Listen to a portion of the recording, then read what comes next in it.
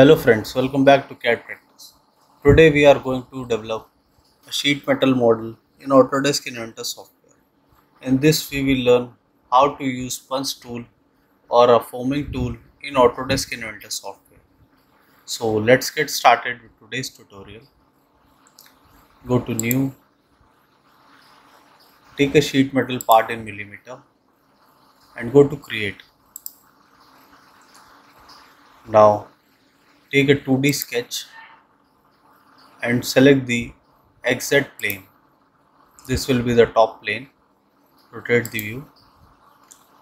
Now go to rectangle command and from here select 2-point center rectangle.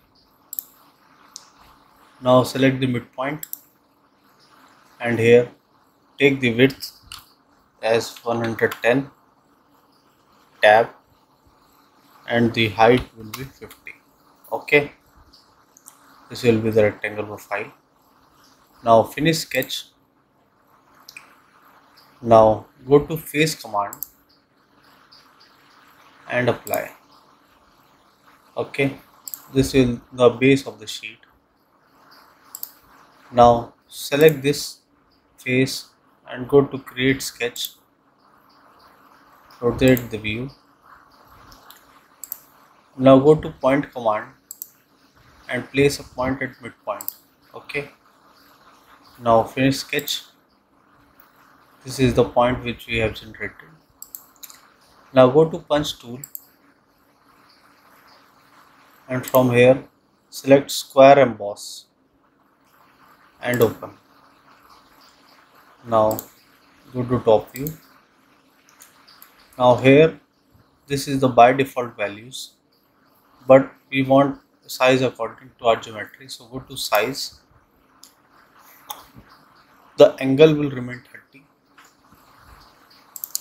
From here the width will be 40 mm,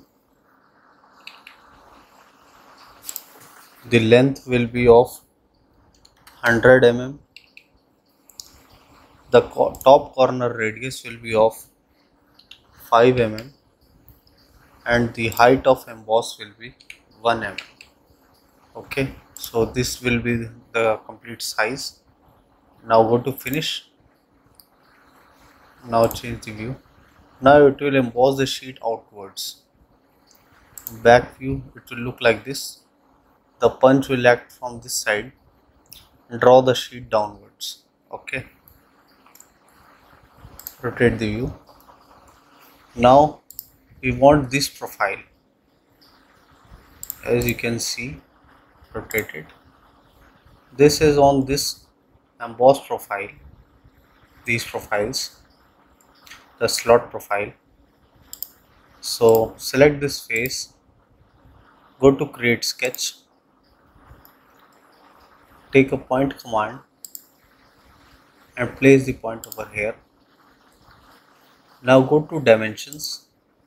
From center point the distance of the point will be 37. Now go to horizontal constraint, select this point and select the new point. Okay, now go to finish sketch. Now again we will select the punch tool and now we will select the square emboss and go to open. Now you can see the by default values are again. Now go to size once again. The angle will be 30 degree, width will be of 35 mm, length will be of 11 mm, top radius of 5 mm and height of 1 mm. This is height of emboss and finish. Okay, now you can see the slotted profile over here. From back view it will look like this. Okay, now we want to make the pattern of this, so go to rectangular pattern, select this feature, go to direction 1, select this line at direction 1. Now it will ask you the count the count which we want is 6, and the distance between each profile will be of 16 mm. Okay, or 15 mm. Let it be 15 mm. Okay. Now press OK. Now these profiles are made.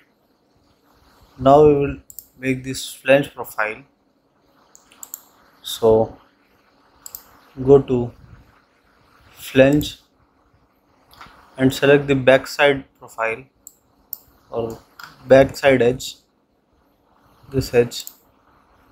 Similarly this edge. Rotate the view, the backside edge. Rotate the view here also, the backside edge. Now by default the height of flange is 25 mm, but we need a flange of 7 mm, and apply. Okay,